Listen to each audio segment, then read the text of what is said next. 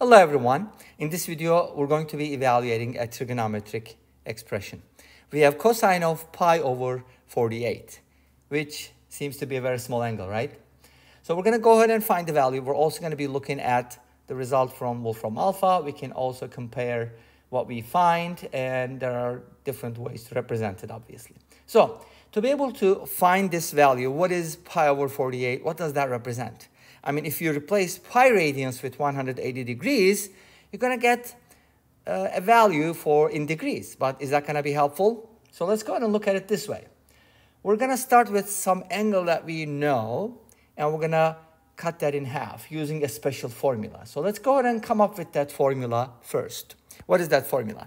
So remember the double angle formula for cosine. So cosine of 2x is equal to, there's obviously three ways to write it. The one I'm going to use, because I do need a cosine, I'm going to use the cosine version of cosine 2x, which is 2 cosine squared x minus 1. So from here, and of course, pi over 48 is a very small angle. It's between 0 and pi over 2. It's in the first quadrant. Also consider that because cosine will be positive. Even 2 times that angle will have a positive cosine. So here's what we do. We go ahead and isolate cosine from here. So add 1 to both sides and put the 2 cosine squared on the left. So you can kind of write this as 1 plus cosine of 2x. And then divide both sides by 2, and you kind of get the formula that converts. This formula is also very helpful if you're integrating higher powers of cosine, particularly the even ones like cosine to the 4th to the 8th. You can always use this type of formula. Okay?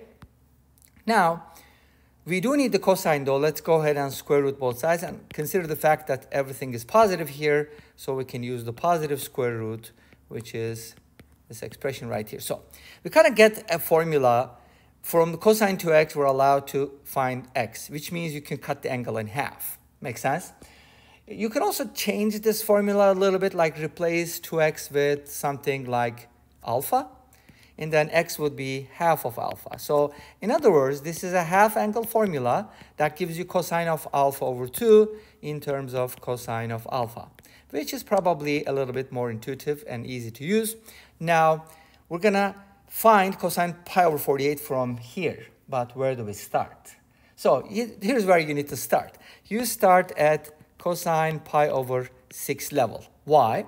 Because pi over 48 is pi over 6 times 1 over 8. You got that? In other words, this is 1/8 of pi over 6, which means pi over 6 divided by 8. So that means you can start with this. By the way, cosine pi over 6 is root 3 over 2. And you can just keep using the formula until you get to pi over 48. Does that make sense? Okay, so let's see how we can use this formula. First, set alpha equal to pi over 6. That'll give you cosine of pi over 12 equals square root of 1 plus cosine of pi over 6 divided by 2. So now replace cosine pi over 6 with root 3 over 2. That's going to give you the square root of 1 plus root 3 over 2 divided by 2. Let's go ahead and simplify this. So we can write cosine pi over 12 as 2 plus root 3 divided by 4. And of course, the square root of that. Now this can be simplified. And the way to simplify that is you can totally just square root this and then take this out. That's one way to do it. Or you can actually double the numerator and the denominator, because that's actually going to help you even more. And let me show you why. Because it's important to get rid of this radical first, right? Even though square root of 8 is a radical, we can easily fix it. But this one is harder. And notice that this expression inside the radical is root 3 plus 1 squared. You should know these things, by the way. So it just becomes root 3 plus 1 divided by 2 root 2, because square root of 8 can be written like that. Now, we can just multiply by root 2 over root 2. That'll give us root 6 plus root 2 divided by 4, which is the value of cosine pi over 12. Now, on to cosine pi over 24. So again, you're going to cut this angle in half. So inside the formula, you're going to write the 2x value, which is this one we just found. So it's going to look like this, right? And then divide by 2. Again, using the formula, we do the exact same thing. But just make a common denominator. This will be 4 plus root 6 plus root 2.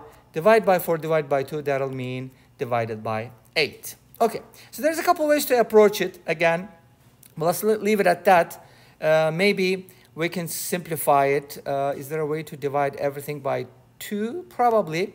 Or just leave it like that. But it's going to be a very radical expression. So you might want to, simplify this a little bit. And for that, you can use actually a couple different things, such as, okay, can I write this as the square of something, right? There's a couple ways to approach it. But one way that I'm thinking about is, first of all, write this as 2 root 2 and then multiply by root 2's. Of course, that 2 is going to go inside. That's going to give you 8 plus 2 root 6 plus 2 root 2. And then that'll be divided by 4. So you're going to have a lot of radicals. But the idea is use this one more time.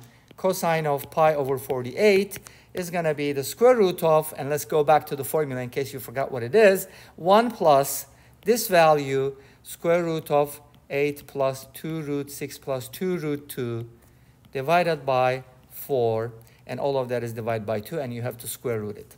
So let's go ahead and see if we can simplify this a little bit, add the 4 in there. So that's going to be 4 plus the square root of 8 plus 2 root 6 plus 2 root 2, and then that'll be divided by 4 times 2, which is 8 in this case, and of course, you have to square root this again. So a lot of nested radicals here, which we kind of have to denest. But how do you denest them? That's actually a really good question, right? So let's go ahead and see what we can do to simplify this a little bit more. You can actually, one thing you can do is maybe separate them. Let's just try separating the numerator and the denominator. And then we're going to write the denominator as square root of 8, which is 2 root 2 again. And multiplying by root 2, is that going to give us something helpful? Let's go ahead and find out. I'm going to distribute the 2 in there. 8 plus 2. There's a 2 all the way on the outside of the inner radical. And then it's just going to be divided by 2 times 2, because if you multiply 2 root 2 by root 2, you get 2 times 2, which is 4. So that is not very simple, maybe. But one thing you can do is probably factor out a 2 here. Like write this as a 2. Another 2 will come out. Actually, I don't think it's going to be very helpful.